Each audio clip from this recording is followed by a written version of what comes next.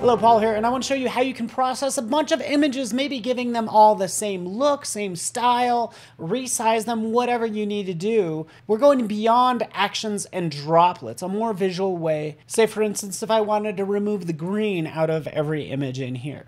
In fact, I'm going to launch Photoshop and we'll go to File. And the first thing we want to do is we want to load everything into a stack. Every single file is going to get loaded in as a layer, so I don't have to do it individually. So click OK.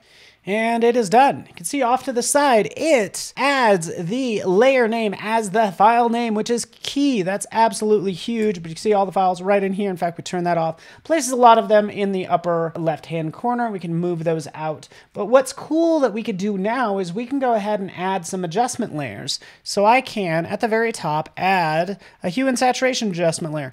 Do whatever you want, quite frankly. But in my case, I just need to remove all the greens.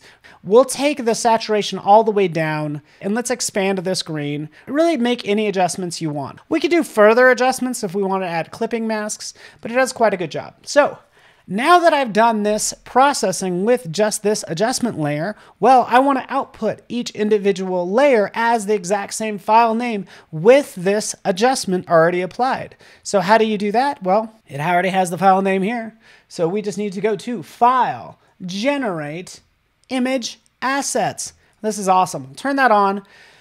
And it already made that Untitled One Assets folder. In fact, let's take a look. Oh, here it is. Here's my Untitled One. Here are all the assets that it generated.